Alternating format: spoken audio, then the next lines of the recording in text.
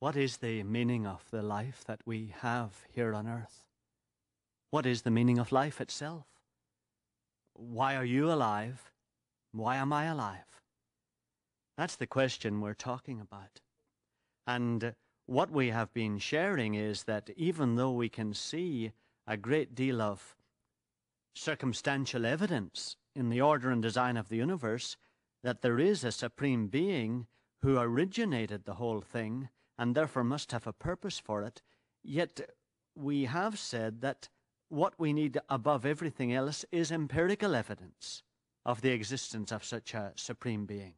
In other words, we need touch and see scientific evidence that this supreme being exists and that he has in some way communicated himself and his own thoughts to us. And where we have got to in our discussion is the point that he has done that there is a remarkable time in the history of mankind which is known by us as the 1st century A.D., when certain events and certain beings existed that persuade us that there is a supreme being, and that this supreme being is communicating his own thoughts and his mind to us. And of course what we have been saying is that the events of that 1st century are historical, actual events. And the history that we have of them is some of the most reliable history in the existence of the world's literature. And of course, one of the difficulties that you and I have to get over is the fact that we are very familiar with the book that we're referring to, except that it has become for many of us a traditional, religious, archaic book that we have come to regard as the source of myths or as the inspiration of our greatest ethical ideals, but we have forgotten that it is in fact a very reliable history book. And when you and I ask each other, is there a supreme being? Do you think there is? The best evidence that we have that there is a supreme being is the remarkable events that took place in the 1st century of our era that are recorded in this book. We're referring, of course, to the last quarter, particularly of the book that we know as the Bible. And I've encouraged you to try to get a modern translation in one of the bookstores so that you can begin to look at some of the pieces of it as we go along through these next few weeks and months. Because one of the amazing facts about this book is that it is written by eyewitnesses who were actually present when the events took place that we're talking of. And you remember I referred to one of these men called Peter, who lived at that time, and he wrote in his particular contribution to that book a piece of the book that is known as the Epistle of Peter, or the Letter of Peter. He actually wrote it to some friends of his in the 1st century, and he wrote in the second letter. It's the second epistle of Peter, it's called. It's like saying Peter's second letter to his friends. And in chapter 1 and verses 16 through 18, he says this: "For we did not follow cleverly devised myths when we made known to you the power and coming of our Lord Jesus Christ, but we were eyewitnesses of his majesty. For when he received honor and glory from God the Father, and the voice was borne to him by the majestic glory, 'This is my beloved Son, with whom I am well pleased,' we heard this voice borne from heaven. For we were with him on the holy mountain." In other words, Peter is saying, stop calling me a myth. Stop calling me an originator of fairy stories. I wasn't. I wrote what I saw. I was an actual eyewitness. This man Jesus that you know of, this man Jesus that you remember was baptized in the river Jordan like another ordinary Jew, this man Jesus, I saw him. I was an eyewitness. I was actually alive at that time. I did not follow cleverly devised myths when I made known to you the power and coming of Jesus Christ. For we were eyewitnesses of his majesty. We saw him.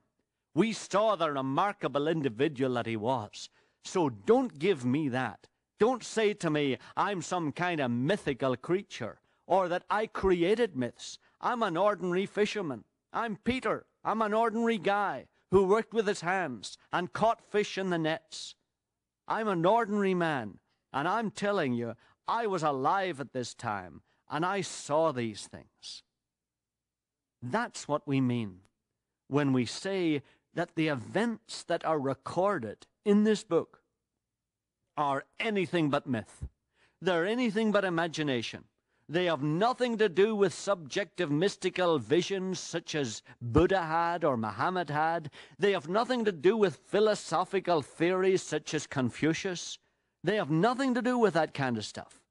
They are just ordinary events that took place in the first century when certain men were alive who observed those events. And one of those was a man called Peter. And that's the way he put it. He said, "For we did not follow cleverly devised myths." We didn't just make up myths. We're not clever inventors. We're not clever writers.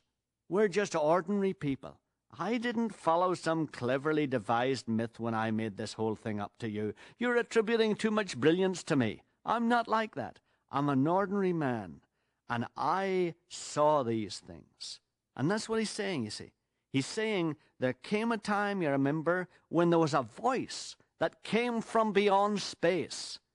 And Jesus was down in the water being baptized. And there was a voice that came from beyond space that said, "This is my beloved Son with whom I am well pleased." And Peter says, we heard this voice born from heaven.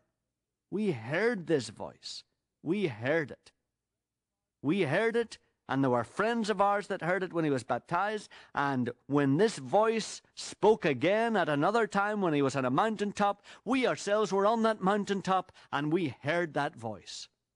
So what I'm telling you is things that I have actually seen and heard.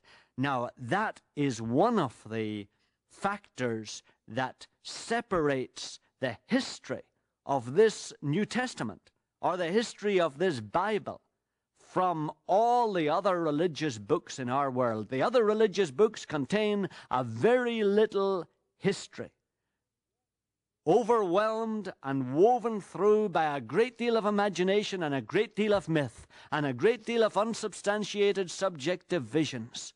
But the history of this New Testament is ordinary history written by ordinary men who observed these things. Now, if you say, well, big deal. He says he observed it, but who knows? Maybe he just said that so that we would believe it. But the fact is that these events were not just observed by people like Peter.